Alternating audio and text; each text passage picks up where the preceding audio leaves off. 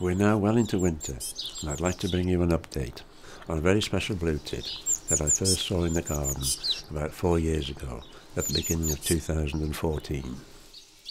It's a regular visitor to the garden, and it was here today with what I presume is its partner, and you can hear them chatting in the background audio. As you can see, it's still doing well and looks in very good condition for this time of the year. This is mainly thanks to a dedicated team of people and the marvellous work they do at Cuan Wildlife Rescue at Cuan.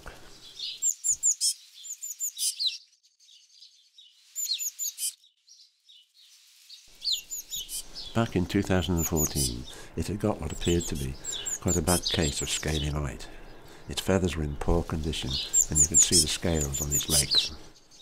Fortunately, I was able to catch it and took it down to Cuan Wildlife Rescue.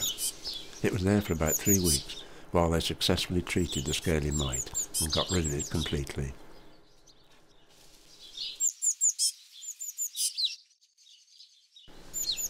After being released back into the garden, it soon got back into its old routines, just as though it hadn't been away.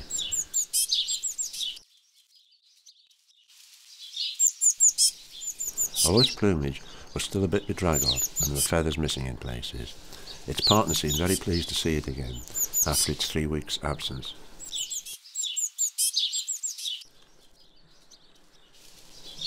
The care given by Cuan Wildlife Rescue not only saved the life of this little bird, but also contributed to the local blue tit population, as this very special plucky little bird went on to breed and raise young ones in the following 3 seasons, and hopefully will again this year.